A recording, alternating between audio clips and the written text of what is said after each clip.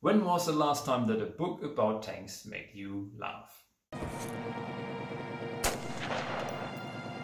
Hello friends of paperbound knowledge transfer, and welcome to another book review on my channel.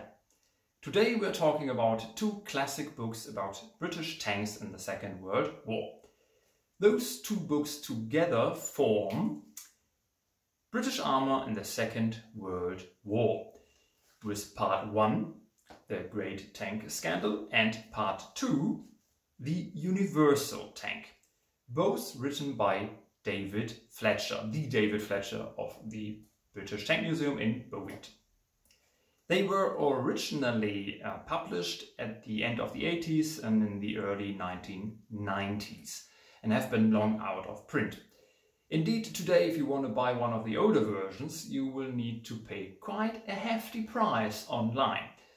Which is why it is very fortunate that the Tank Museum in Bovington decided to relaunch them with the help of a Kickstarter, a crowdfunding campaign.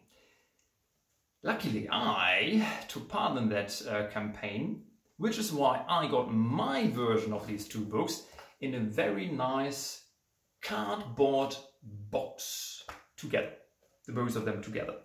And I even got a certificate that tells the world that I helped raise the money to republish these books, and it is even signed by one David Fletcher MBE. Although I can't tell if it is printed signature or if he really signed it, which would be very cool. Yeah. But word of warning, right now, looking at the online shop of the Tank Museum, I can't find this box there. So maybe it was a special for the crowdfunding campaign. Right now it looks like you would need to buy these two books individually and can then read them. But enough said, let's now have a closer look at those two books in question. Let us first look at the structure and the contents of the books. As I already said, the story about the British Armour in the Second World War is separated into two books. Book 1, part 1, is the Great Tank Scandal, which roughly deals with the period from 1939 to 1942. Book 2, part 2, is the Universal Tank, which roughly deals with the period from 1942 to 1945. In part 1, David Fletcher kind of tries to answer the question why the British tanks of the Second World War, first half of the Second World War, were not up to the task, apparently, to fight the German tanks. A situation which back then, apparently, sometimes was called the Great Tank Scandal, hence the title of the book. Both books use the events of the Second World War as a backdrop to look at the vehicles involved in their design lineage and design decisions behind them, which is why I said roughly deals with the periods I just mentioned. Because, of course, many tanks which went to war in 1939 had already been designed, and so if you want to look at the design decisions behind them, then you have to look at the late 1930s, for example. So, Book 1 deals with events in France in 1940, at the North African desert, or the Western Desert as the British call it, and ends with the Dieppe raid, roughly, in 1942. Both books don't only look at what an armchair historian in the YouTube or Facebook comment section would call a tank, but also deal quite extensively with armoured cars, with emergency vehicles built in Britain after the fall of France in 1940, and with specialized armour and its development. In fact, both books look quite extensively at specialized armour, so for example mine-laying tanks or bridge-laying tanks.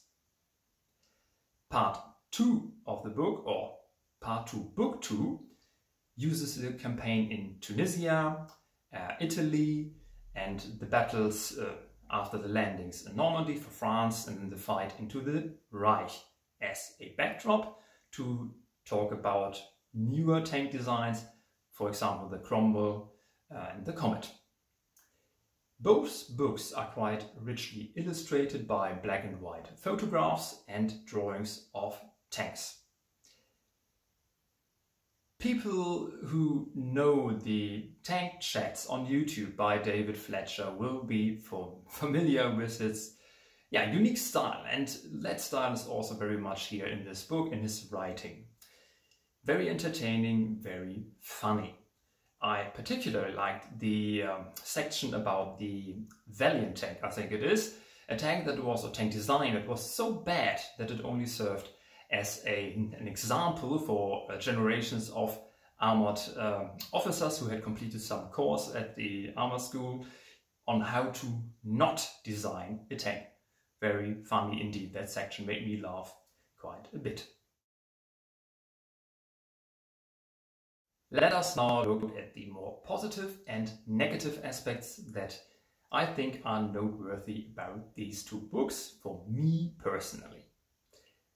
Negative aspects: I think the book could have been a bit more structured. I think it is kind of a bit of the writing style of the time, late 1980s, early 1990s. But for me, it would have been nice if there had been more, I don't know how I could say this in English, or I should say this in English, intermediate headlines. Like there's one chapter that talks about different tanks, different systems, and I think there should be a little note somewhere saying, hey, up from here on in it's a Churchill flavor tank, and not just, one paragraph ending, Churchill flavor tank beginning. It would be nice for, maybe also for looking at the book again if you want some information on a specific topic. It would be easier to find in my mind. And also it would be nice if there was a summary of the findings somewhere at the back of the book, like these were the 10 reasons for the great tank scandal, for example. I don't think there's such a summary, or my memory is just very short, and because my memory is very short, I would have liked such a summary.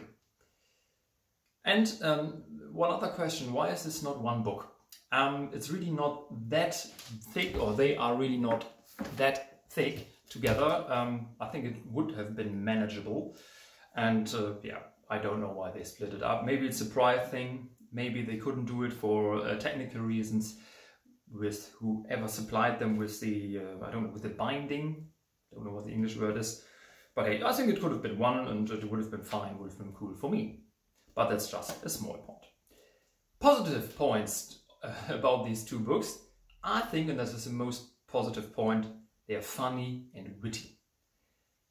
I have seldom laughed while reading a book about history or tanks, but the description of some tanks and some trial tanks maybe they had, and some ideas they had by David Fletcher is really cool. Just like in the tanks chats, just like I said about the Valiant, I think very nice, and brightened my day, made my day reading about the Valiant. And yeah, I'm very grateful for that. The book and the books are insightful, so funny and insightful. So we get a lot of information while also being entertained. Wonderful. And I think the story is quite complete. It's not only the A14 or the Cromwell or the Comet or the Churchill. No, it's the entire line of thinking and design throughout the war of the British concerning armored vehicles and specialized vehicles. And that is very nice to have that in one pack, in two packages. Very cool. And now for my final verdict. In my mind, these two books can be summed up by funny and insightful. Seldom has a history book made me laugh, but David Fletcher manages this feat quite a few times in these two books, while also answering one of the questions I always had about tanks. Why were British ones not that good at the start of the Second World War? If you always wanted to know the answer to this and many other questions about British tanks in the Second World War, then these two books are the right resource, the right source for you. And as a bonus, you can also support the British Tank Museum in Bovington, the Tank Museum in Bovington, by buying these two books from their online store, because they are a charity and they need money to continue their great work. So now for my reading recommendations for books in the same kind of topic range. The first one would be Tanks by Richard Ogorkiewicz, which tells you about the story of the tank from 1916 to the late 2010s. Nice book by an expert about tanks, which I've also done a video about. The second one would be The Tank Book by the Tank Museum, on which I've also done a video quite a while ago, so don't be too harsh. But that is a book that is no more picture driven and gives you more of a maybe kid-friendly introduction or beginners friendly introduction into the topic of tanks. I would recommend that very much. And then I can recommend to you the different Haynes user workshop or Haynes manuals on specific tanks like the Abrams or the Churchill, on which I've also done videos. I will link those videos in the description below. At this point, I can only say, very nice that you watched my video. Thank you very much for that. If you are interested in the topic, or if you maybe have some comment about my video or about the book, maybe you've read it as well, put that in the description below if you like. And without further ado, have a nice day, have fun reading, goodbye.